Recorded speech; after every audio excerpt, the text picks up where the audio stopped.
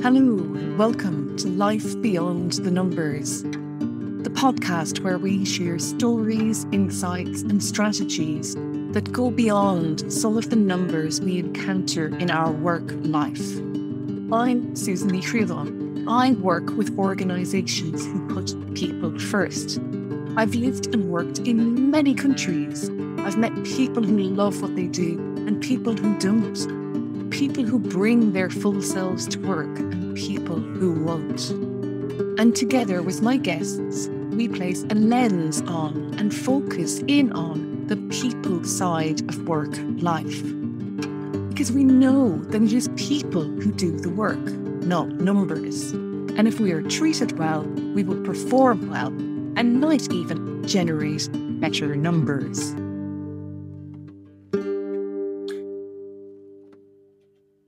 Today, I am absolutely delighted to be joined by Amantha King. Amantha, you are so welcome to Life Beyond the Numbers.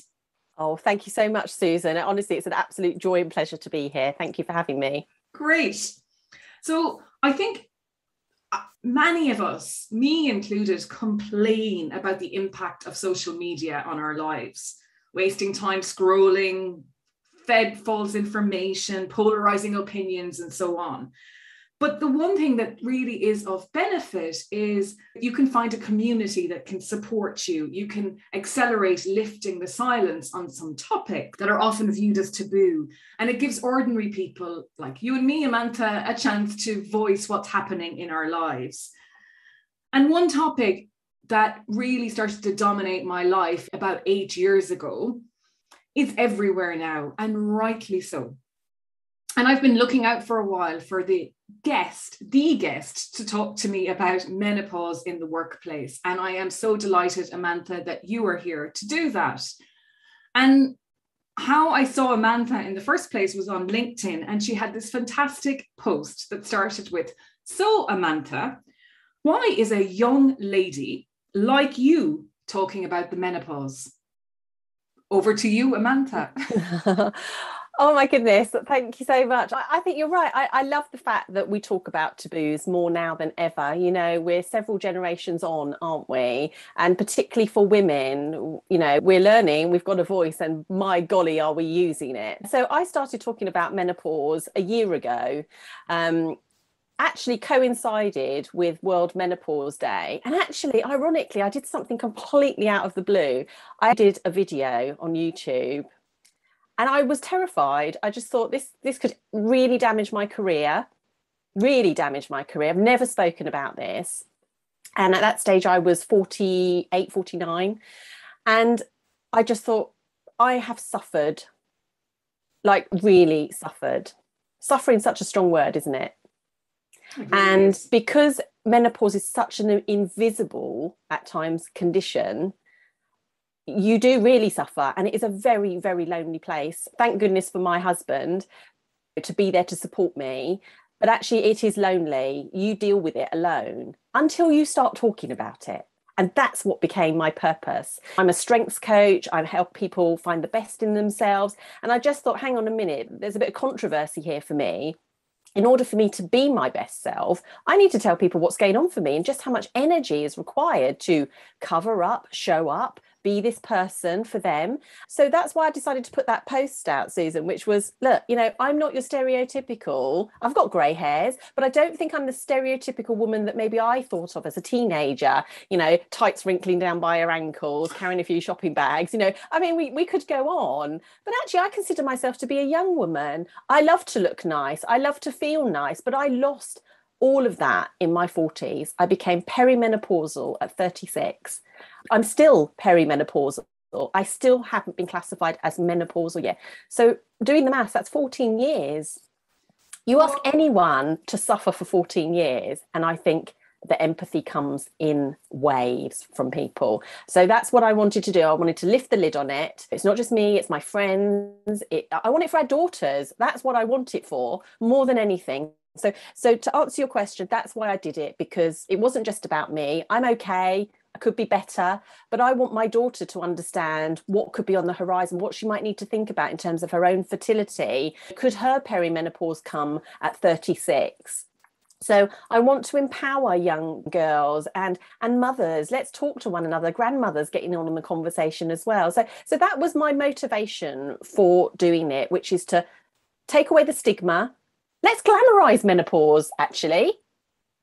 Why not? Why not? Everything else does. And there is proven evidence since the celebrities got on board. I'm an affiliate member of the British Menopause Society. They have actually done a study on awareness in menopause. And since Davina McCall did her Channel 4 documentary, menopause has gone off the charts in the last year.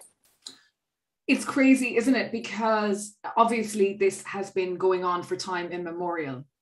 And 8 years ago, I was living in Switzerland. I was away from my family, my network, and to be perimenopausal at that point, I had no idea what was going on, and none of my friends were going through anything. And to find information was really hard, other than scientific documents, which are often way too bloody difficult to read. And I found was a group called What Would Virginia Woolf Do? And this was a group on Facebook. And from that group, I got all this information. And the big thing for me was finding out, oh, thank God I'm not the only one. And starting to piece together the weird things that were all happening as being part of menopause or perimenopause, which maybe we could talk about some of the symptoms. But before we do that, Amantha, maybe you would just talk us through the stages, because I think there is confusion about terminology often. Definitely. I know people can't see me, but I'm wearing a T-shirt that says "Make Menopause Matter," the hashtag campaign. That in itself is fraught with problems because the terminology is all wrong. So let's talk about that. So when a woman is in her fertile years, that is pre-menopause. Okay, so everything's rosy in the garden for most of us. However, there are one category of people that fit into this stage, which is the primary ovarian insufficiency. Now, this can be either due to surgical or something in your genetic makeup, but it just means your ovaries don't work. And so people as young as 14, there's a lady on Instagram who's 14 and she was shown on television as part of the government changes. So we need to open our awareness. This doesn't just happen to people like you and I, it can happen to people who are younger. So that would be the first category where menopause could show up. But actually, for most of us, it starts in perimenopause. Now, perimenopause is when your three hormones, we have estrogen, progesterone, and testosterone.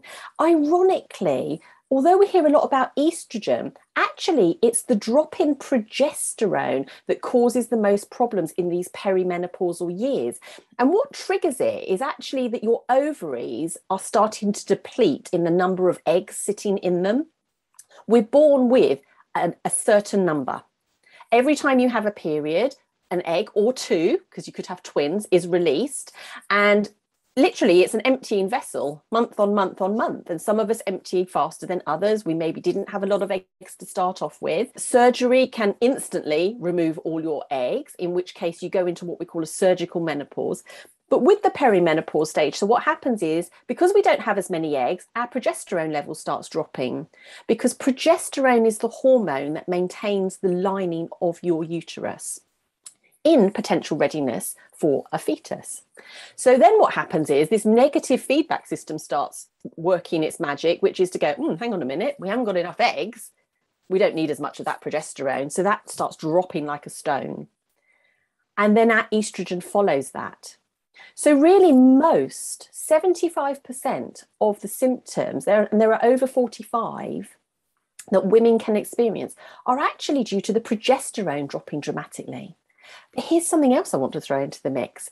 Throughout our lives, we have 3 times more testosterone in our body. Yet we don't hear so much in the media about testosterone.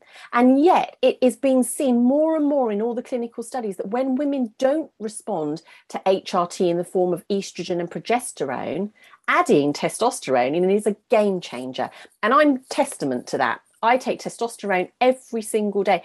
And again, when we think about the complexity in perimenopause, estrogen alone has over 400 functions in your body. It's mind-blowing. It's mind-blowing, isn't it? And so progesterone equally has a vast array of functions, as does testosterone. This is more than hot flashes. This is about your cognitive function. This is about your brain health, your heart health. So all of that's going on in perimenopause, and we haven't even got to menopause yet. What happens then at a certain point when those hormones have really come down to rock bottom, what we notice is we haven't had a period for a whole year. Now, this happened to me last year. I got to day 364, Susan. I kid you not. I was like, get the champagne ready. I'm about to be menopausal. And I actually was really sad that day, really sad, because it signposted the end of fertility.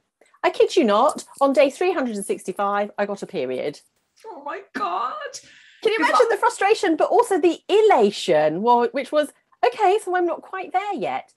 So what happens is you have to go one whole year without a period before on day 365, you can then say, okay, I'm now menopausal.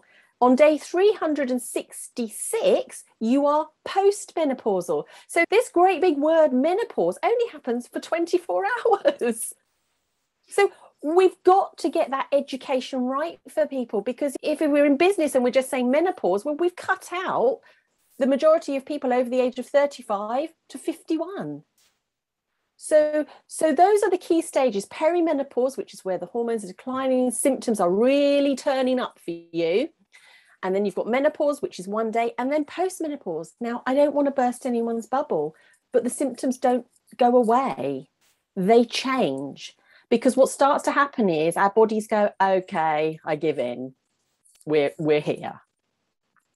And then things like our bone health can start to decline, our heart health, our cognition. So we really, really must look at each stage independently, uniquely for the individual. And we really must be mindful not to put broad brushstrokes over this. No two menopause experiences are the same. So I hope that helps, really. I would say to anyone listening to this, if you're 34 and over, you could be perimenopausal. And my favorite phrase, which I put in all my presentations, this is about joining the dots. Like you said, Susan, it's about connecting, hang on a minute, that headache that I keep having and those aches every time after I do exercise.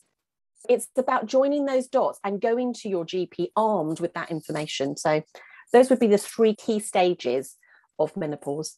Amazing. Yeah, thank you for that overview. And I'm thinking back, because the other thing, I suppose, as you go through stuff, it's quite easy to forget how bad things were, which is, I mean, that's always, I think, a brilliant part of being human, is that we can move on from the difficult parts and live normally, in inverted commas, again. And for me, the start with me was somewhere around 40, with periods going all over the place, like up and down, weeks and months between them, days between them, just crazy, feeling faint, bad sleeping, hot flushes, night sweats, all of this stuff. And then, like you, Amantha, I got to 318 days and had a period. And that was it. And then I think I had 2 more and I was done. And that now is more than 3 years ago. And I found the day of menopause, my 12 months after a period, to be such an anticlimax. I was like, you mean this is it? Where's the card? Like, you know, I'm here. And I haven't had children. So the fertility part didn't bother me. That wasn't something that I even thought about. I was kind of like, okay, great. But post-menopause, I did not expect the road that was ahead. And I had resisted HRT specifically because I thought, well, the dangers, I didn't read enough. And I thought it's too dangerous and so on. And we can talk a little bit about that maybe in a minute. But what happened then was the estrogen just kept lowering and lowering and lowering. And I guess the other hormones as well. And I became empty. Literally, that's how I felt. I started to feel empty. I was spending days in bed. It impacted everything in my life. And I think that's why I wanted to talk about it as well, because it wasn't just my life it was impacting. It was impacting the people I work with, impacting my partner, my family, my friends, because I was hiding myself away from the world. And it took me a while to realize that the bad days were outweighing the good. And I think because I was through menopause, I thought, oh, I'm home free. Mm. And then I listened to this episode on a podcast called On My Last Eggs, which I think is the best name ever for a podcast. And they talked about the symptoms, and that's where the pieces really fell into place, like allergies and things like that. And I connected those dots and I was like, okay, I need help. And this is where COVID didn't help, because many of us were locked away as well, I think.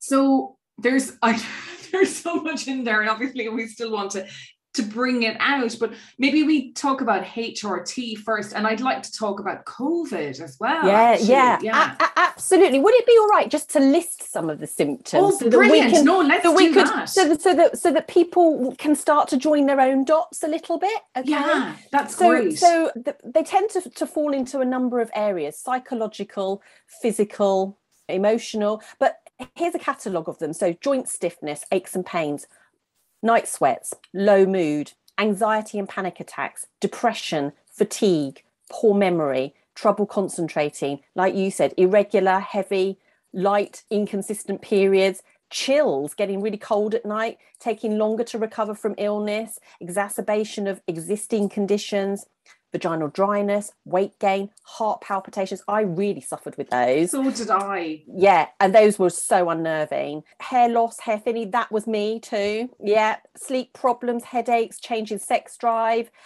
dry mouth and skin. I was at the dentist more often than I was at my doctor for this burning mouth syndrome that I had.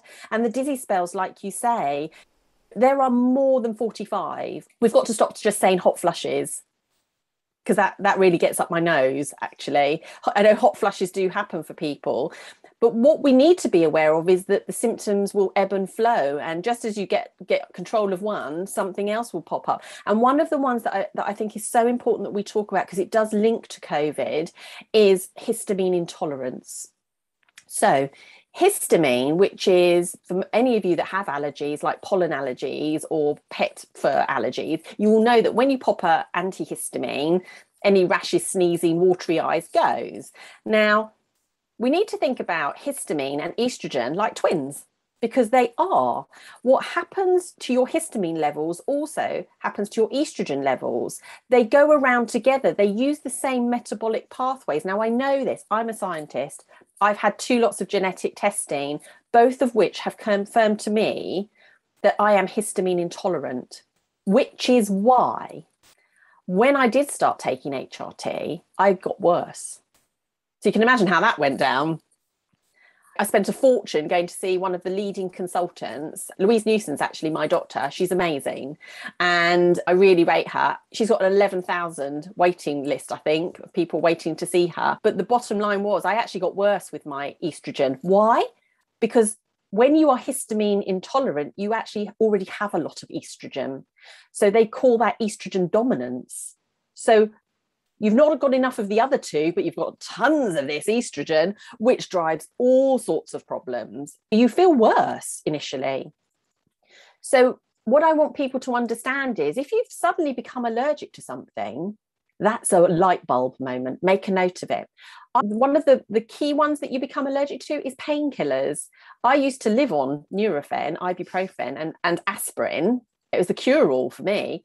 I couldn't take it anymore. I get an extreme allergic reaction. Strawberries, peppers, anything that is a low-lying fruit or vegetable will usually be loaded with histamine. So there's a lot of research now that actually what menopause specialists do is they check where you are with your histamine. So how does that link to COVID? We know that you have estrogen receptors in your ovaries, all over your sex organs, your bladder, your lungs.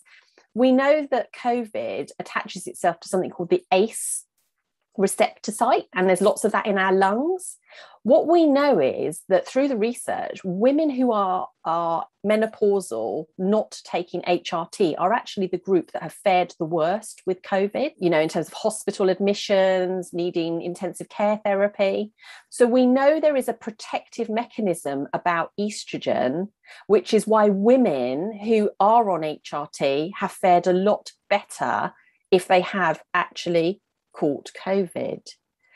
Now, what we also know is that for people who've had the vaccination or who have had COVID, it can really mess about with your symptoms. What we're seeing anecdotally, 17,000 women reported via a yellow card system to their doctors that they didn't feel great after the COVID vaccination. I myself had the worst menstrual cycle I've had in my entire life. I was in Scotland, and without being too graphic, blood clots, which is what COVID is known to cause, blood clots after my vaccination, which meant I couldn't leave the house for 3 days.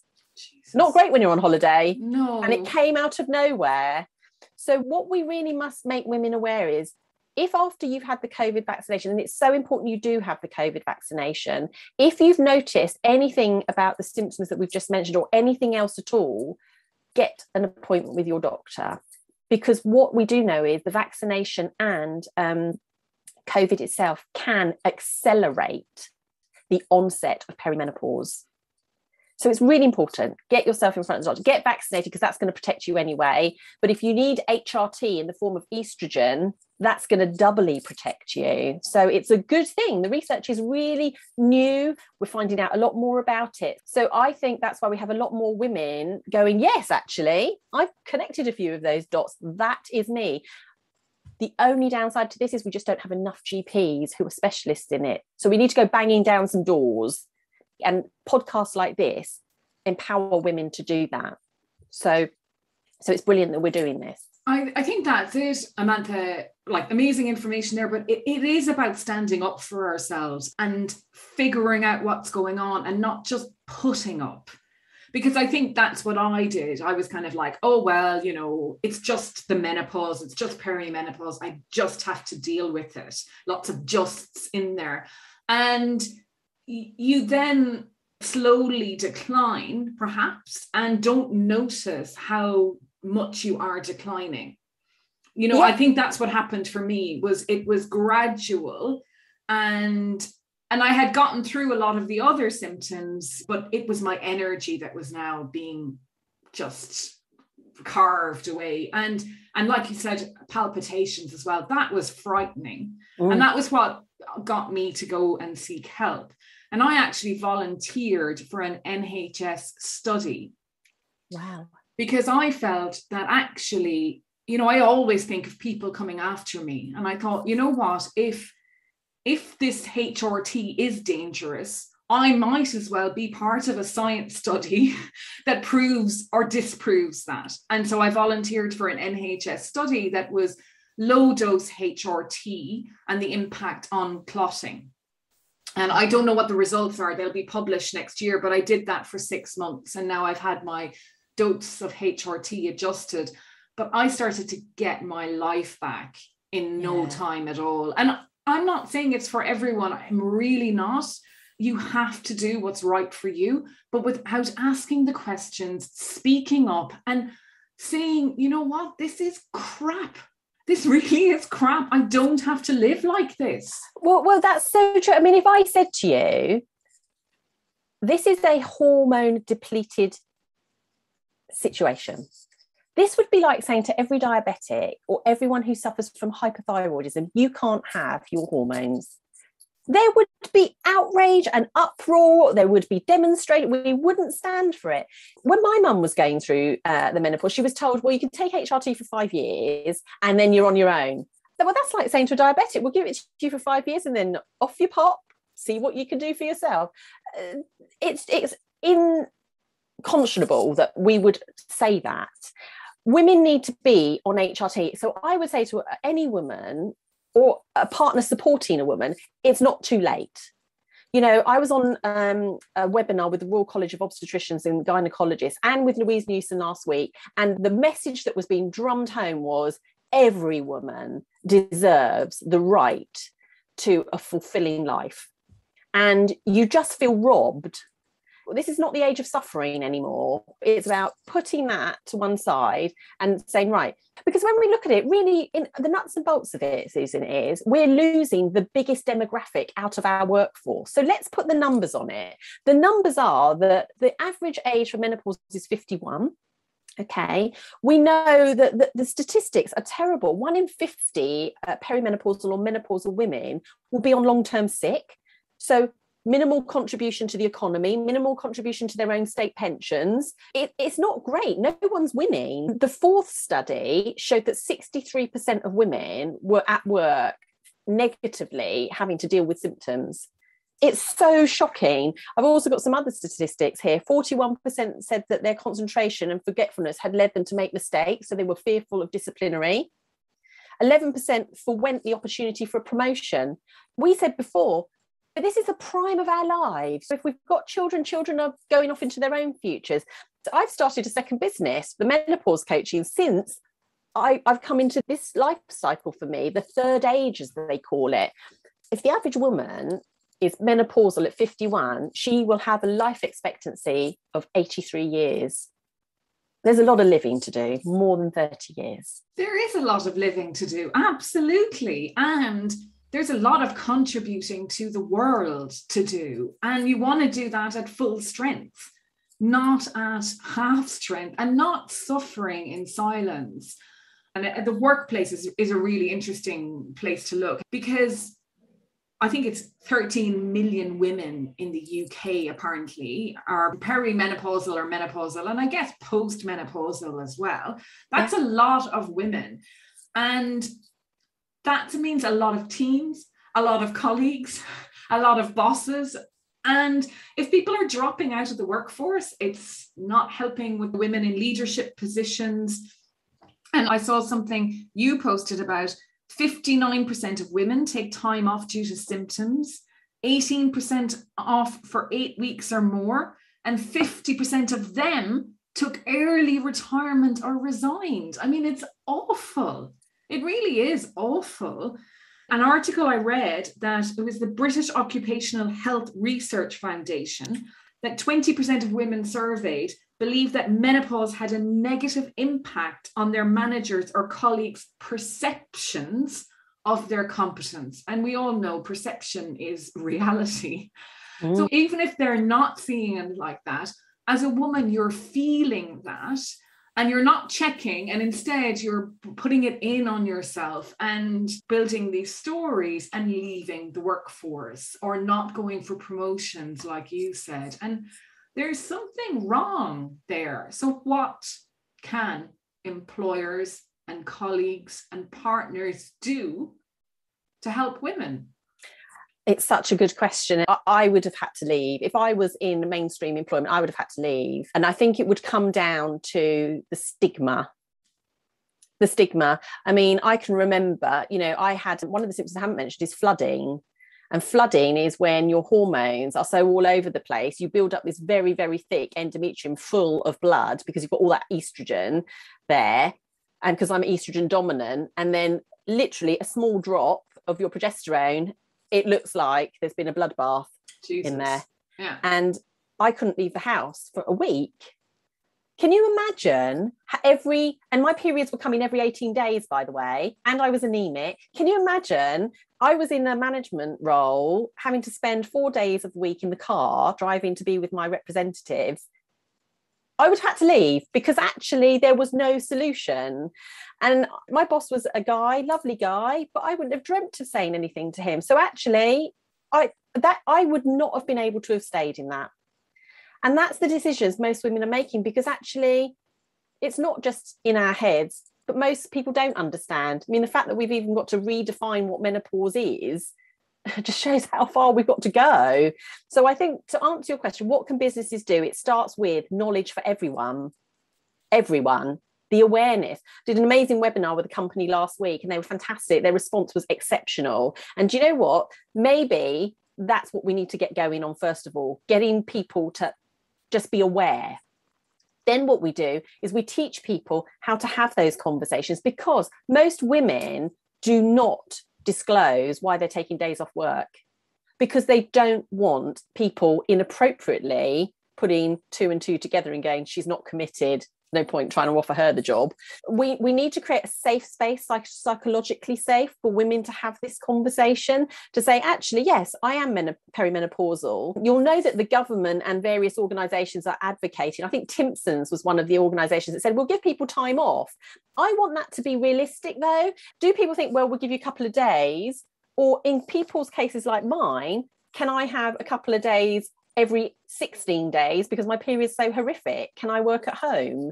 I think we need to open it up so it's not just like tick box exercises, which unfortunately is what mental health has become a bit like. And so what frustrates me and makes me very concerned is we don't go down that same line of, let's just get some menopause first aiders in. No, when women have been surveyed, they've actually said they do feel uncomfortable to talk to their manager. So I think that's part of the solution. But someone like myself, I'm a menopause coach. I can help women to have that conversation, be impartial. The company would get someone like myself in. We'd arrange sessions for groups of women, which is what I'm already doing. And women's confidence grows massively, because they feel empowered, like, okay, that's making sense. I know she's going to come back next month. I've got some things I can go off and do. I think that's how we keep women in the workplace. That's how we keep women feeling on top of their game. 51, which is not only the average age for menopause, it's also the average age for women to die by suicide. Yes, I've heard that. Yes. Yeah. Okay. Yeah. So it's lonely. And you know, I both talked about loneliness. I mean, I don't think most people knew how much I was suffering. I was embarrassed more than anything else. And I just thought it was me. And then I thought people would think, oh God, she's really milking it. So it really was my husband. And I think I am connected with so many wonderful men who've talked to me very openly about menopause. I'm an executive coach as well, and I don't start a single session without talking about how's home, how's family life. And I can honestly tell you, every male and female partner supporting a woman going through menopause said to me, it's really hard.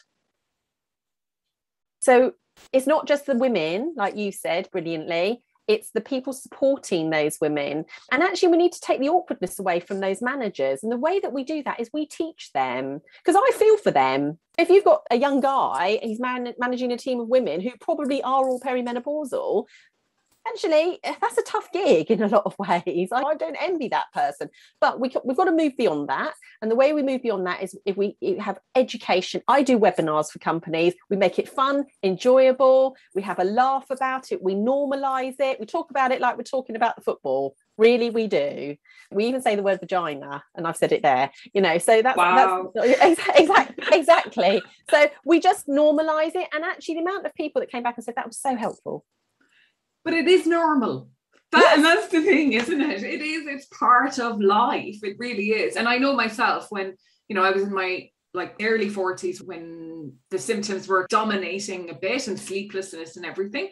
And I worked with a lot of women and most of them were younger than me. Yeah. And every opportunity I had, I was talking about menopause to them and they were shocked. And I even remember that 318 days for me or whatever, having a period. Yeah. I remember some of them being devastated for me as well, because they knew I was starting all over again with that 12-month countdown. Even on holidays, I had a bunch of women and I was filling them in on, on symptoms and what to look out for. And one thing that people laughed at me about, and I still would to this day think is very, very important, is I kept records. I kept track of what was going on when. Finger stiffness, palpitations, sleepless nights, night sweats, all of these things, write them down. Keep a list, because then when you go armed to the doctor and they tell you, what are you coming to me for menopause? And in fairness, some of them do that, and it's not all.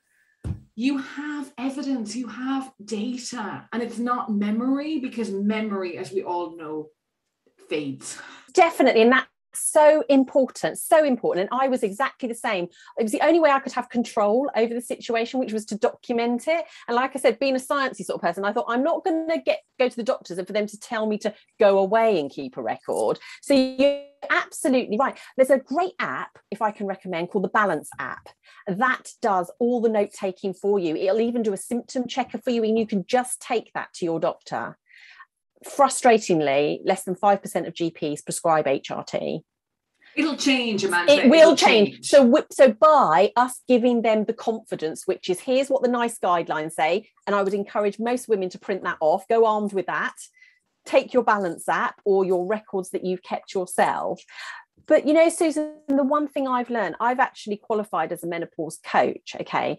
And the most important thing that I've learned outside of HRT is this. You can control your menopausal symptoms if you can control your stress levels. Stress is what actually accelerates your hormone decline. Cortisol, which is our stress hormone, is actually on the same pathway for production as estrogen, testosterone, and progesterone. And we call it the pregnenolone steal. When you get stressed, and here's the really amazing fact, when you get stressed, you release some cortisol, and that's helpful in the short term. Do you know it takes 3 days to get that cortisol out of your body? And that's why women going through the perimenopause are also most at risk of suffering burnout. I spoke to someone yesterday who was in burnout, but you become numb to everything. And so most of the symptoms, again, could be because we're stressed out. So I would really advocate some other things like meditation. The Calm app is brilliant, 10 minutes at a time. That just starts to reset your system. And again, when you're doing your note taking, you might actually notice, if I've been doing a reasonable amount of meditation, things are a bit better. But hands down, we know the number one thing that improves menopause is actually women's awareness going into it. Definitely. It's like anything, isn't it? Like if you're going into a meeting unprepared, you don't feel great, do you? Totally, that's it. Absolutely. Awareness of everything. There's a great book called Estrogen Matters.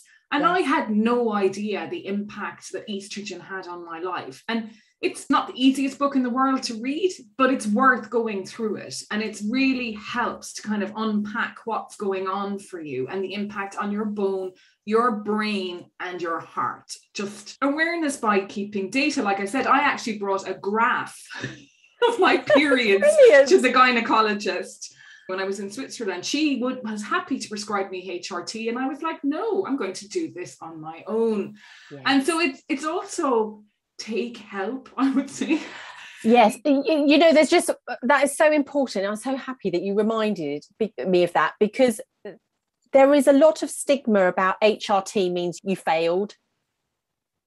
And it really isn't. That's like saying to a diabetic, just because you can't get your blood sugar into your cells, you failed. No, this is a natural part of life. We're living longer. And you know, the reason that we stop having periods is very, very ingrained in our survival as a species.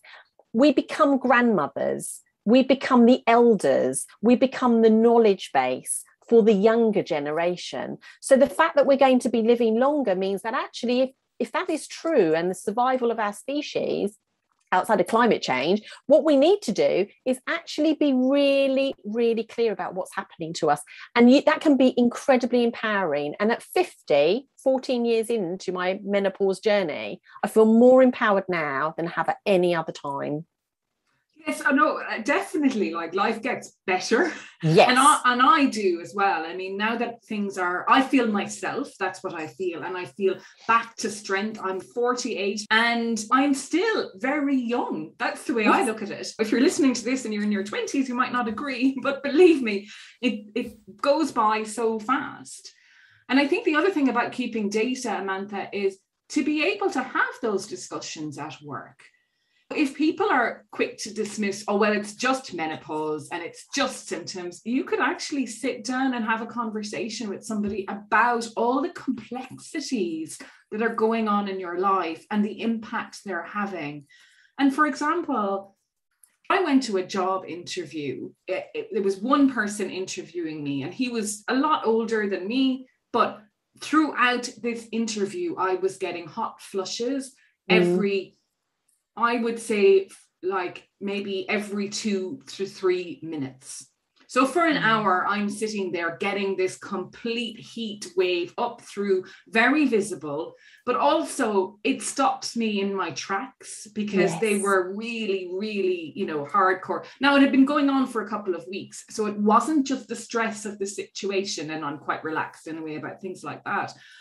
But it's also, what impact did that have on me? Maybe he thought I was embarrassed by his questions, Yes. or I didn't know what I was talking about. And it's really interesting. So what would you say to somebody preparing for something stressful, perhaps like that?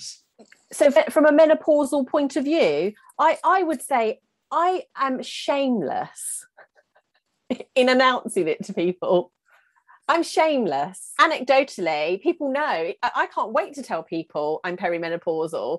And so therefore, I need you to know that at any moment in time, I might be removing some layers. I bring the humour into it.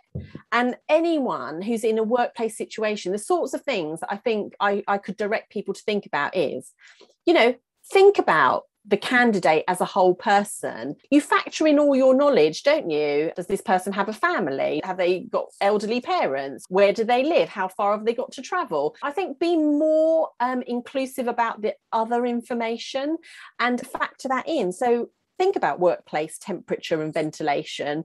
Think about access to washroom and bathroom facilities, because actually one of the symptoms of perimenopause is urgency, constantly feeling like you need to go to the loo and there's nothing that comes out type thing. Yeah. Access to cold drinking water, just being that really patient and kind person saying, are you okay? Just finding out how someone's journey's been. I can remember arriving at a really important interview and my Apple Watch took me in the completely wrong direction. I was 10 minutes late. And I arrived in a sweaty mess because it was cold in Devon when I got on the train. It was boiling in London. And I just remembered this. It was the funniest thing ever. I was literally taking my trainers off to put my smart shoes on. And this voice said, are you Amantha King? Do you know what my answer was? I said, unfortunately, at this precise moment, yes, I am. I couldn't a bit more of a mess.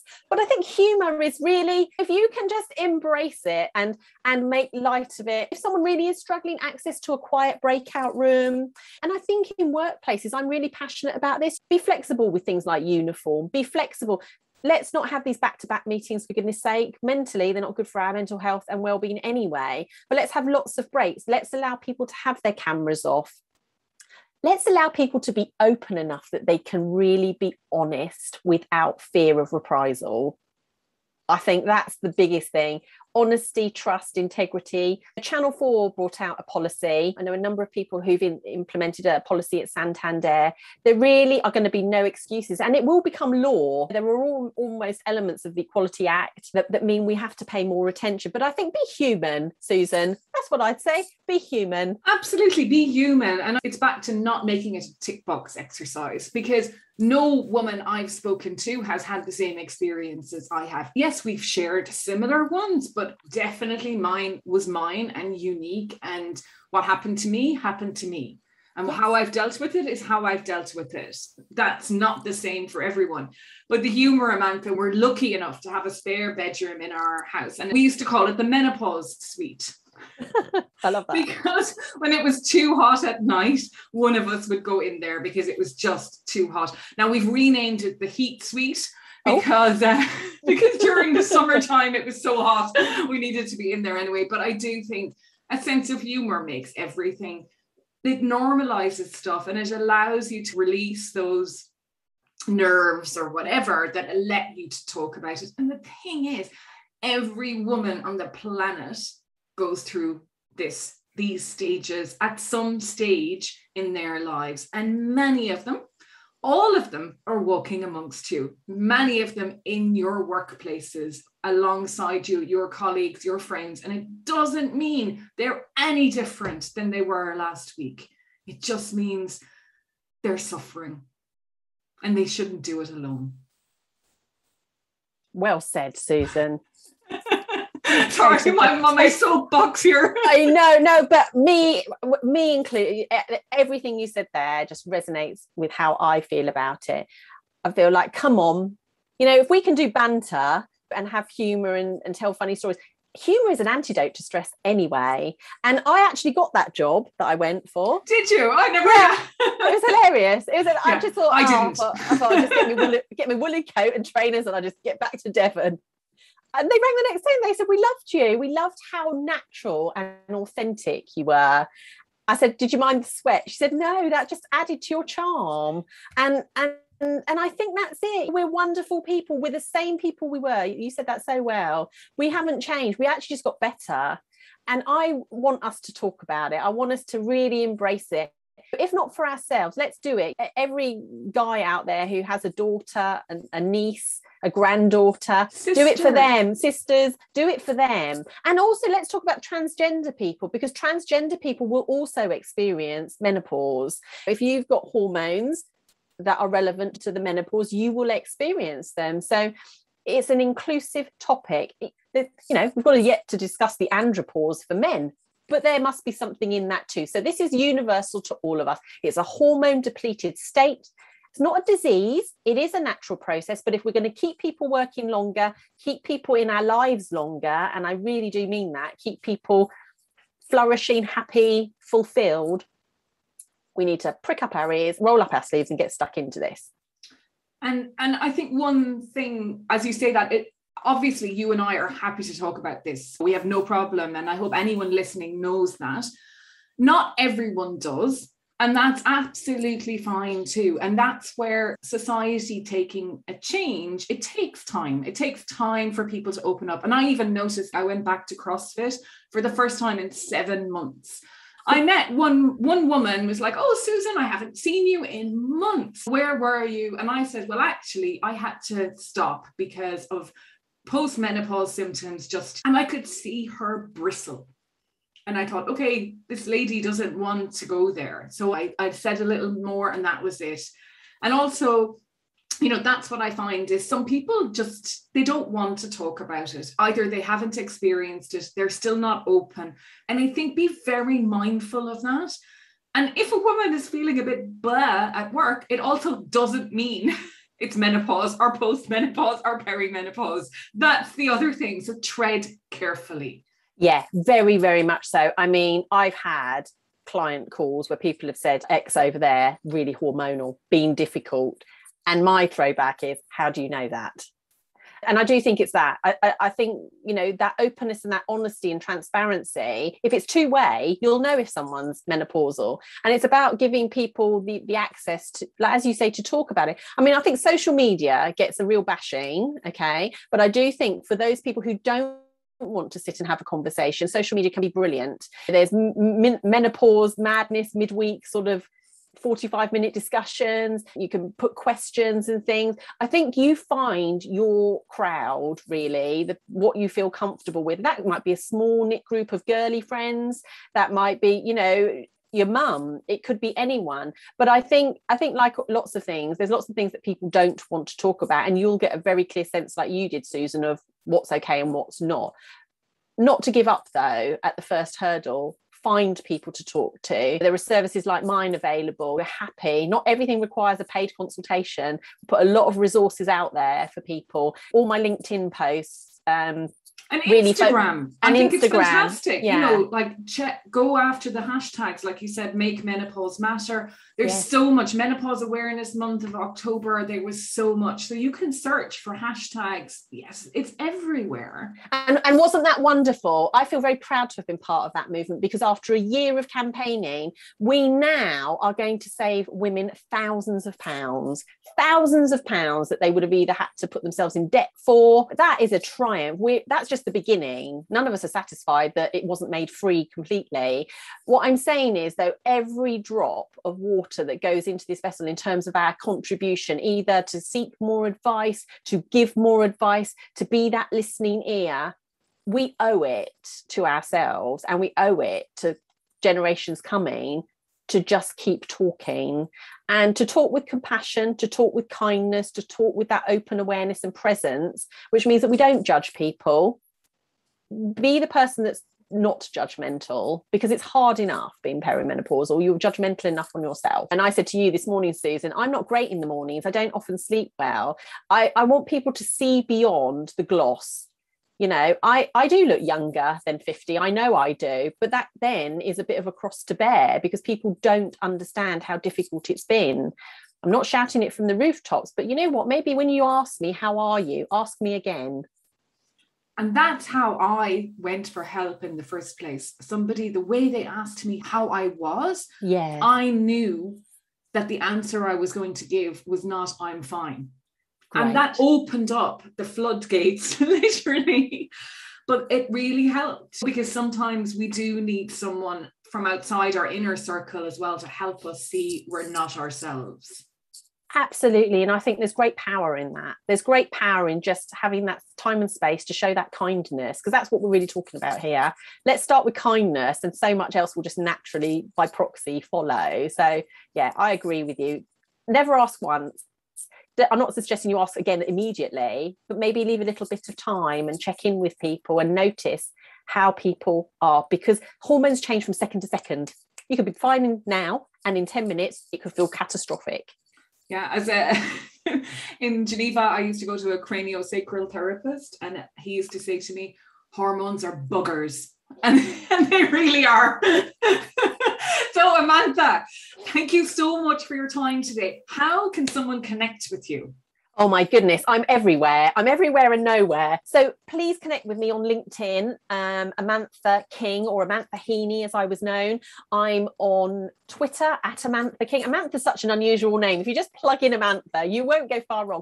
But at Amantha King Coaching on Instagram, and at My Meno Coach, which is the new part of my coaching business. Because after 20 years of coaching, men and women, I know that there's not a single time I haven't spoken about how their partner is and how this affects them. So yeah, link with me there. I'm in Clubhouse as well for you, those of you that are on Clubhouse, and I do lots of coaching conversations there about menopause and many other things. So yeah, just Amantha King, you'll find me. I know you will.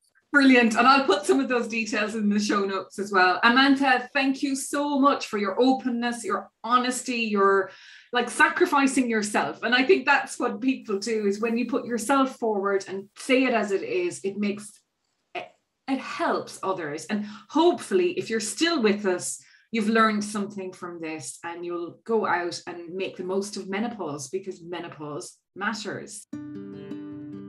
Thank you for listening today. And if you enjoyed this episode, please share it with someone you know who would enjoy it too.